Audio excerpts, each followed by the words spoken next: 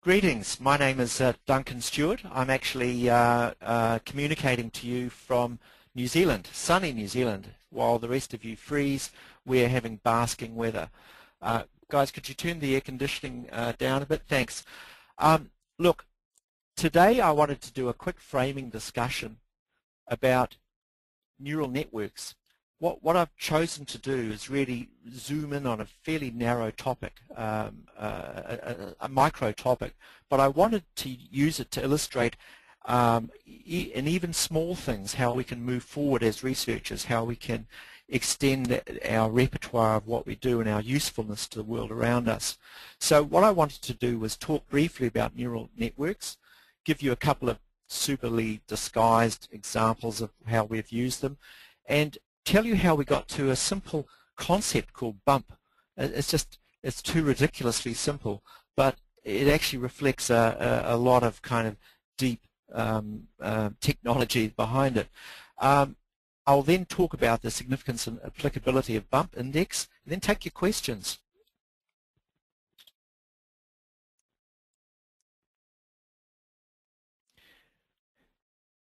Now, the first question really is, how does this presentation fit in with new market research?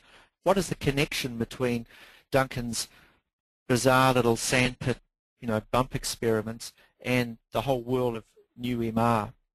Well, I wanted to show you, first of all, this chart which we put together, and I frankly don't think, we've put our names on top of it, but frankly I think there are many variations of the same chart. Effectively, it's a kind of like what gives us value in research, and effectively our values, or the value we deliver, comes from two things. On the horizontal axis is the question is how deep, it sounds like a Bee Gees song, how deep is your love? How deep is the analysis? And our analytics collectively are either descriptive or there's deeper analysis, or we get into the world of modeling, though very seldom. The other part of the value equation for research is really the client side. How is the research used? What sort of decisions are made as the result of the research?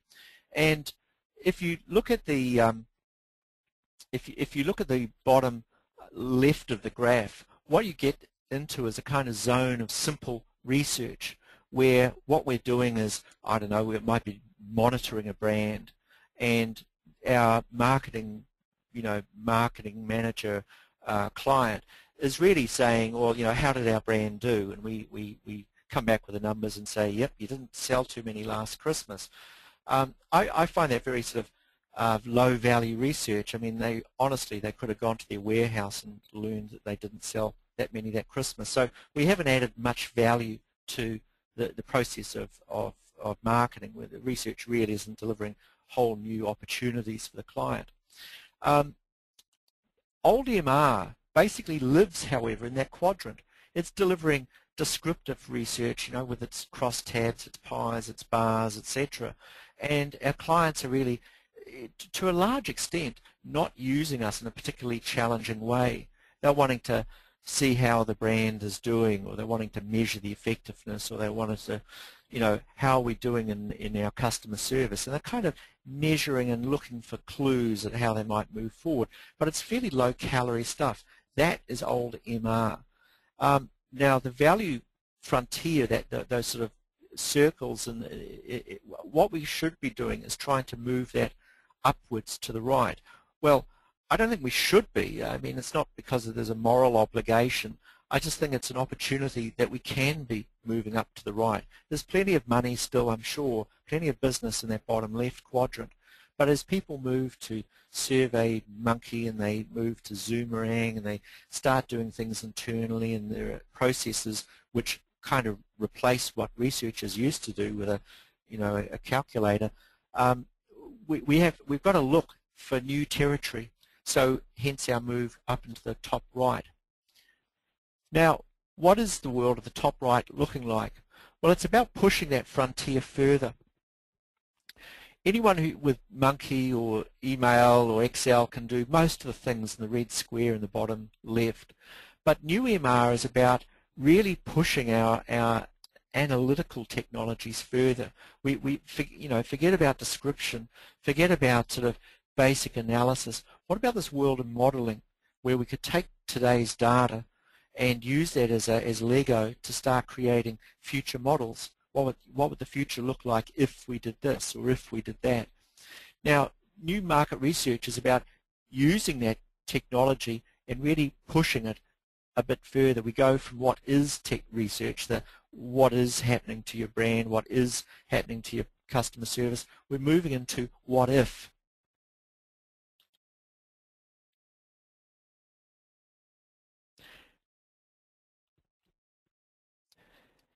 Now, the world of modeling is not a world that we all regularly walk around in. I'm sure some of you do, and those people who do are listening and are going to throw rocks at me and go, oh, come on, Duncan, we've been doing this for years. The reality is that a lot of the technology you can use for modeling has been around for years, but it uses certain assumptions that our clients usually find a bit sticky. Frankly, when I've done done exercises and gone to a client and gone, hey, we've been able to model this and look at your future and how about that, a lot of clients kind of rear backwards. They go, ooh, this all looks a bit. It's really not a pie chart, is it? It's not a crosstab. I'm getting a bit uncomfortable here. Now, why that discomfort is, modeling acknowledges the world is a complex place. It really, good modeling doesn't assume that consumers respond en masse in the same direction. In other words, tools we use in classic things like regression curves, where if we dial up X, then revenue goes up by Y. Really, a lot of that is linear. It assumes that everyone's going to kind of step forward in the same direction. When the new marketer says, do this, everyone now buys the product. And of course, the world's much more complicated than that. It also acknowledges that the consumer attitudes make up only part of the story.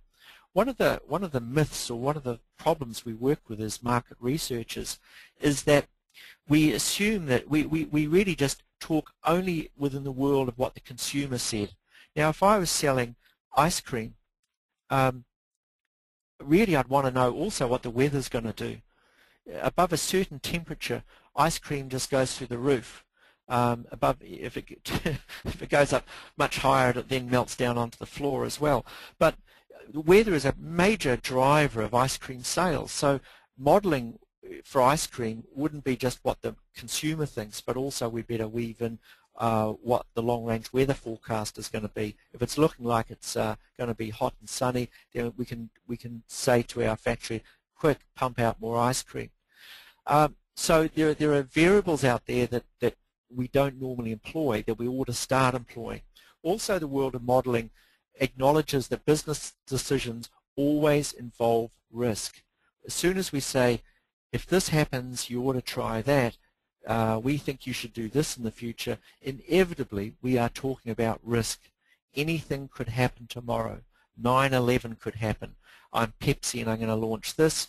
Coca-Cola may have similar plans that I don't know about. Now, old MR doesn't really work with those assumptions. It usually works with mean scores or simple linear regressions, which implicitly treat the market as kind of homogeneous. Research designs stay within the paradigm of market research. That is, we ask, did you see the ad? How strongly you prefer brand C? But we don't really say, let's incorporate a few charts at the back about the weather, or about the political situation, or about the changing status of a particular TV program. So we kind of leave out all those things that aren't to do with our survey. We are also asked to make a call, this pack or that pack. Do we launch or not launch? And of course, when we do a presentation and our client's sitting there folded arms and saying, well, which pack do we go with? We're expected to say A or B or C, when in fact it may be more complicated than that, or we ought to be able to say you should go with pack A. It's the second most popular pack, but it involves least downside risk. We seldom talk about risk. So what I'm talking about today is neural networks, which kind of busts a lot of those old MR kind of ways of doing things, and as a tool challenges us to get into a kind of new MR mindset. Now I've got this picture here of me, well not of me, but of a child in a sand pit with a dump truck, and I've got to say that our little office here, population 2, we're a micro-organisation, struggle to get projects out the door, you know, a little extra demand, and we're all over the place. But we allow ourselves time to play with new stuff. And over the years we've played with plenty of new tools. Neural networks happen to be one of them. Now, what are neural networks? Well, neural networks actually got invented in the early 1950s. The problem was computers back then, this is in the golden days when IBM said there will be a market for 5 computers. And in fact my dad worked in one of those 5 places, and it was you know, the IBM had it took up 2,000 square feet. They had 14 full-time engineers working on the machine, but it had a memory 1/70th of a floppy disk. That is, it could do a lot of processing, but it didn't have much memory. So really neural networks have bloomed in the age of the desktop computer. Now they're a computer emulation of the mind.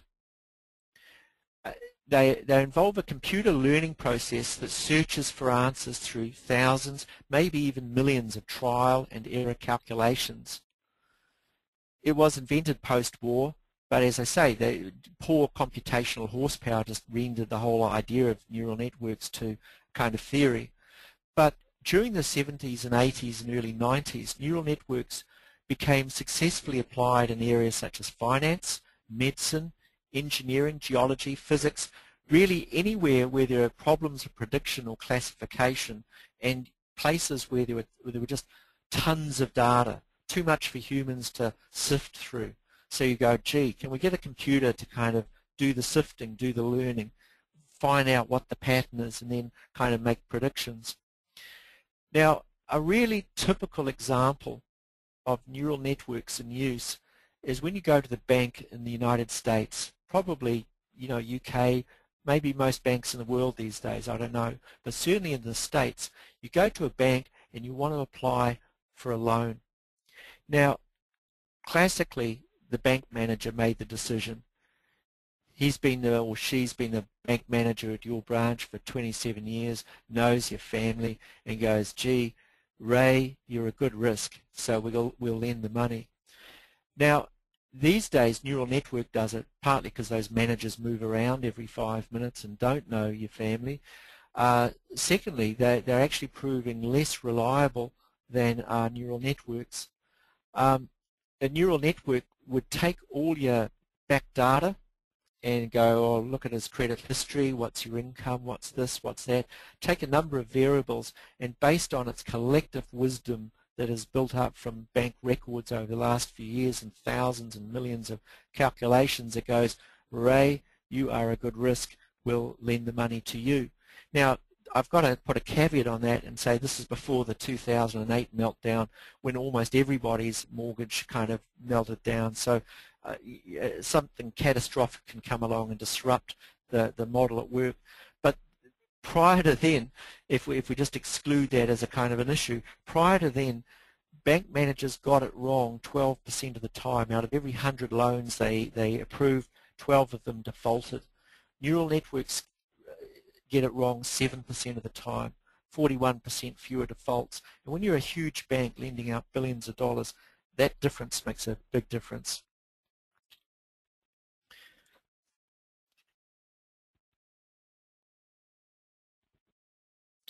Now, neural networks are, I don't know how many of you use them. They're quite widely available and they come in various boxes and packages, and some are really easy. The first one I ever used was one called EasyNN, and it was just it was fabulous. It was put together by, I think, a Cambridge mathematics student who was actually trying to build a system to beat the stock market or the horses. And if you read www.gladwell.com, and Malcolm Gladwell has written an article about picking hit movies, and he gives a really wonderful example of a guy with a neural network beating the odds amongst a group of bookies in the dog racing, and handily beats them thanks to neural networks. They are powerful, they're non-linear, they don't act like regressions where if this happens everyone uniformly does that. They look at individual cases. They can handle huge clouds of data which may be multidimensional, where you and I can kind of think of a cube of data, age and gender and region, and we start to kind of stretch our brains at that point. The neural network may be dealing with hundreds of variables all at once. They're very easy to use.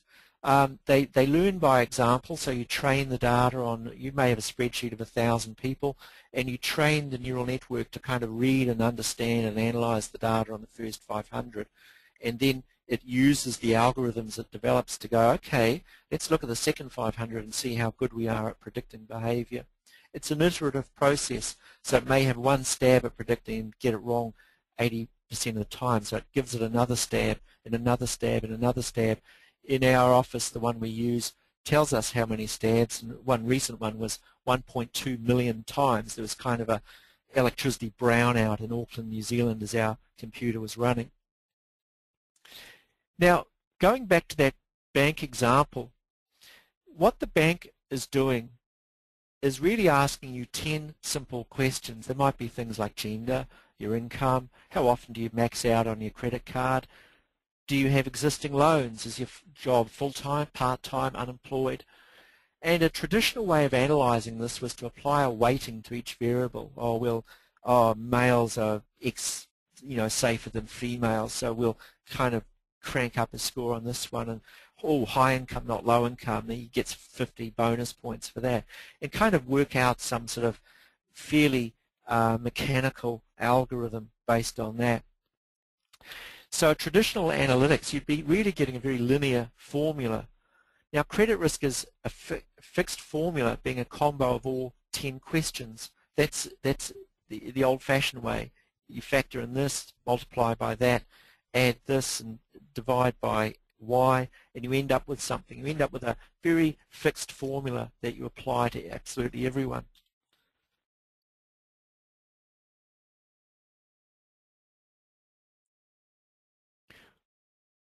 The problem is regular analytics are not very predictive. The reality is that some variables are hardly important at all on average, so we discount them as nearly irrelevant. For example, question 10 in my imaginary bank is, do you have a fatal disease, sir? And the reality is 99.9% of us say no. So over time you might, in physical land, go, well, we can discard that variable, it's useless, doesn't apply, so we won't even count that, we won't even ask that question in future. The neural network might have enough data to work on to go, gee, most of the time it isn't an important variable unless it is. If you do have a fatal disease, suddenly this is the variable that matters most. Or some variables are conditional upon others. Do you have life insurance may be an interesting question per se, but totally irrelevant unless you answered something to do with your health condition. In other words, if you do have a fatal disease and life insurance, suddenly life insurance is a jolly useful thing for the bank to know. So in other words, many variables are not important unless they are. In a linear formula, regressions, correlations, and those things, they don't really tell us what's going on case by case. They explain an average story, but not case by case. Regular analytics also tend to simplify. They employ a few variables, life stage, credit rating, but they cannot really cope with, say, 80 variables, which are all highly interactive. So neural networks is kind of dealing with living, breathing data. It's not treating it as a static thing. Now, how do they get over this? Well, they're computer run, and I'm not going to get under the hood because frankly I'd be a failure at explaining it, but they really take a range of, a good neural network program takes a range of approaches to your data. It's walking around the data landscape, and one metaphor I read was one I love is this one about my neural network robot.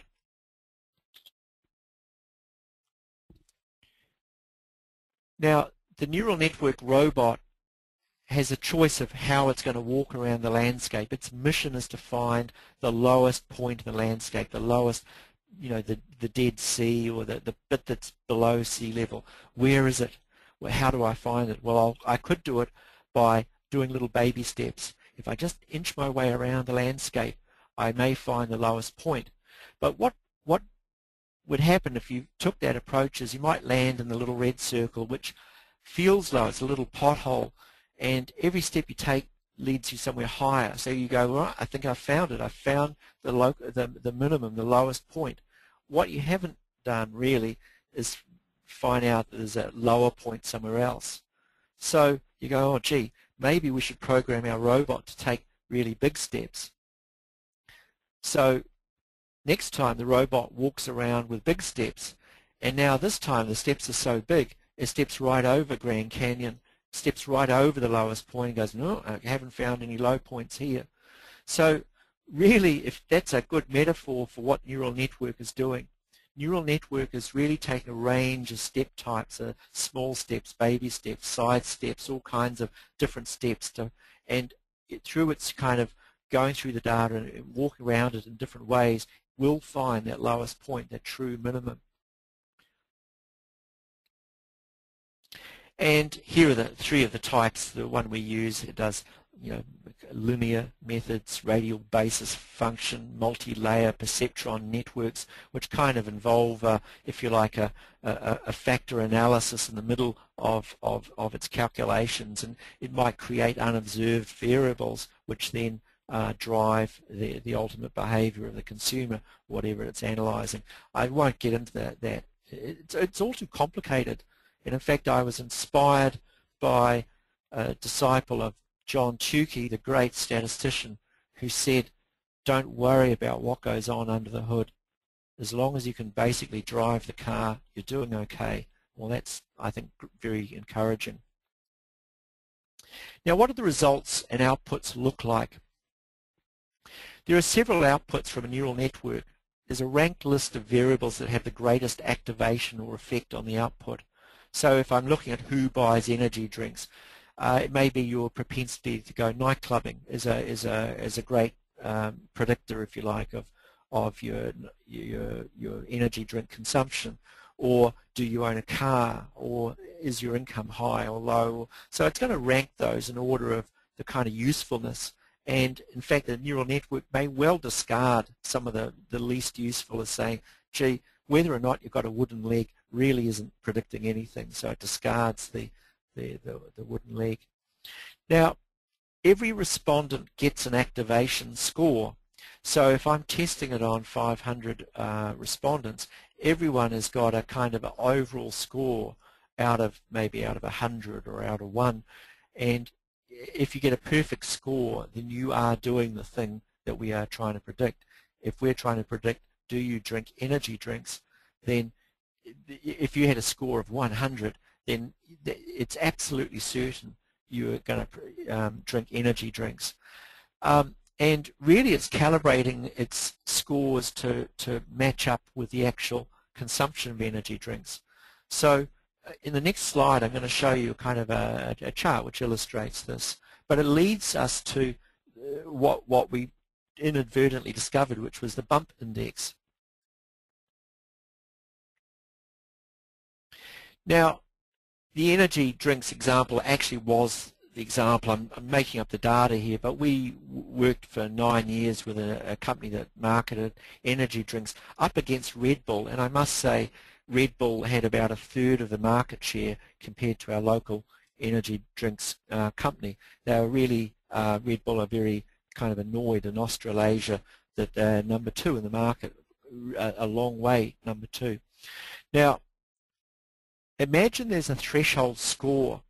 I'm looking at the red bit in the slide here. Imagine that there's a threshold score below which the neural network is saying, I don't believe you've got a score high enough to suggest you are buying energy drinks. And above the threshold score, say 0.72, let's assume that's a score that suggests you probably are buying energy drinks. As your score goes up towards 100 or up to 1, we're getting more and more certain that you buy energy drinks. Now, we were quite excited by this, this output of the neural network, because we could see what components were the key drivers behind the activation score.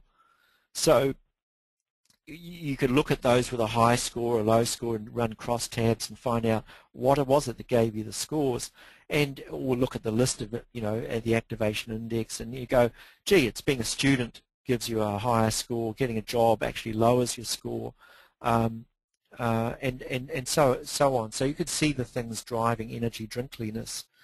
Now, at first we used that activation score as the sort of measure used with crosstabs. So we kind of got the neural network to do the hard stuff, and then we kind of went back to our old market research ways and looked at crosstabs.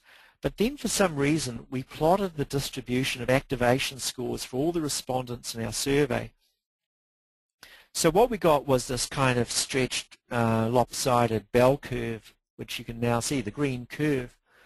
And basically if you got greater than 0.72, you're on the right hand side of the red line, the Berlin Wall we called it, you buy brand X, and if you got less than 0.72, then you don't buy brand X, or you don't buy energy drinks. Now what do you see when you look at that curve? What suddenly jumped out to us was the idea that there's a whole lot of people who live really, really close to the Berlin Wall, and that they are within an ace, just a few activation points from becoming a customer of energy drinks. Likewise, you could say there's a whole lot of people, energy drink consumers, who live near the Berlin Wall, who just with a whiff of something that puts them off, some disappointment or something, maybe they'll easily jump back over the other way, over the Berlin Wall. So this was the concept of bump. I'm sorry, it's just so simple, but bump was the idea that some people are very bumpable. That is, I can, with a little nudge, bump you over the Berlin Wall and you buy our product, or with a little nudge, they bump backwards. Now, I kind of almost apologize for that, and yet this is, you're going to say, well, hang on, where's the drama here? What is this it? Well, actually it is. That activation score is a result of very sophisticated neural network technology, 1.2 million iterations and complex ways of handling data, but in the end it gave us something very simple. It gave us a sort of one single measure that says, how energy drinkliness are you? What's your bump index or your activation score? Now, when we look at those people inside the yellow rectangle, those people who live right next to the Berlin Wall, what we could do then is extract those people out of the data and analyze them, and look at their open-enders, and look at the things that motivate them, and look at the things that might attract them to buying energy drinks. If you like, the neural network had done all the deep detective work, and had given us the 200 suspects who were most bumpable. And so now we were seeing their motivations.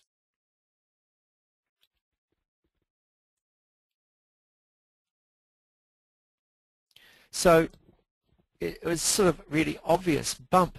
So what we're able to do really was run this on all sorts of things. We could now run a sort of a bump index on this data or that data, and I became a bit of a office bore, to be honest, because I was sort of running it on everything. Like, oh, there's a phone book with numbers, let's run it on that.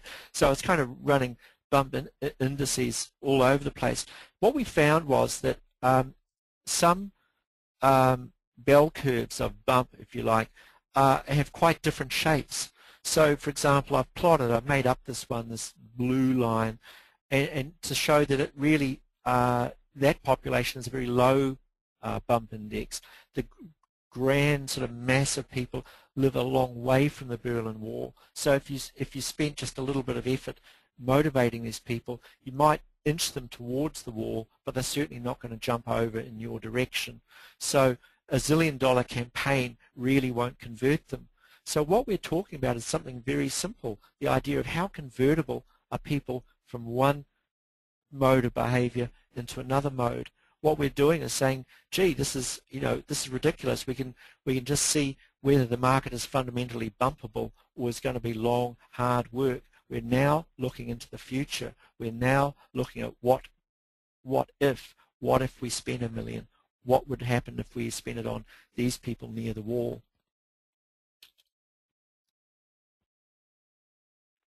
We also found there were some markets, or some, certainly in our data, where there were kind of a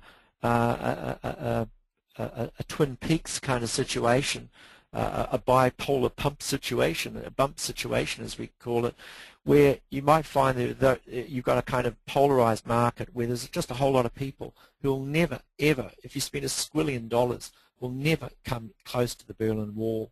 So you identify those people and say to the marketer, note the marketer, do not spend on these people. Meanwhile, you've got another group of people right near the wall, identify them and work out what to do. Now, most market research doesn't give data in such clear terms, whereas neural network really does. It boils everything down into a simple line like that. And so we can play what if. In fact, what we could do with the neural network data is we could then take a variable and dial up the numbers and then run the algorithm again and see what happened. So, for example, with energy drinks, we examined what would happen if they got a job, or if they suddenly lost interest in nightclubbing, or if they suddenly rated brand Z as particularly cool. And the cool thing about neural networks is it doesn't work in that regression thing of everybody moves half a step to the left or the right. Basically, it showed that when students got a job, some people now bumped out of energy drink land. Maybe they've got serious. I've got money and I've got, I'm employed and party days are over for me. So I'm out of energy drinks. Meanwhile, another group of people bumped into energy drinks. So we had these sort of cross currents running in the data.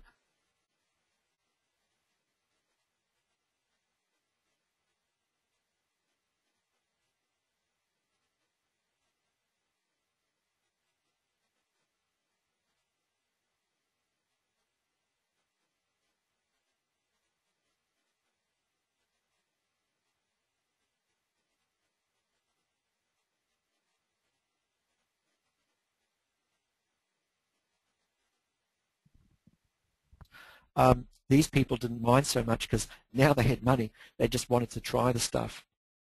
So you've got very complex pictures and stories emerging out of the simple bump analysis. You've really been given the suspects and being told, right, look at these people, look at those people. And it's arrived at those groups in a very complex way, but allows you to do simple things with it and actually play what if, dialing up the interest in nightclub or dialing down the economy or whatever we wanted to do. And we could keep doing it with past data. So what are the things I've learned from this approach? Well, it tells us which variables are driving the activation. It usually reveals that what if happens, there are two or more countervailing trends. Some people tune in, some people tune out. And by delivering us a bump as a kind of meta measure, the bump index, we can still think in simple terms, even though the raw materials here, even though the neural network has gone through all these zillions of iterations, it's given it to us in a very simple graphical picture. Bump index, one simple curve, and then we can work from there.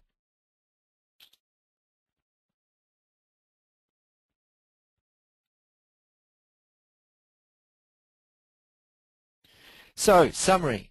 Well, this whole thing is about moving us to the top right, being more advanced in our analytics, getting into the world of modeling, and taking our clients with us and saying, guys, we stop monitoring what happened last year and start playing what if with what you could be doing next year. What a cool thing that is. In Achilles' heel in our research is our ability to model the future. We're not actually very good at it. In a number of conferences and situations where I've asked, guys, how many of us are using neural networks or or at-risk modeling, or these sorts of tools, a forest of like one or two hands goes up. It's a dwindling resource, it seems. Neural networks helps us quite easily work with that rich multivariate curvy linear nature of forecasting, and BUMP, apart from being a cool little measure, shows us that other outer frontiers of research value can be reached and communicated actually quite simply.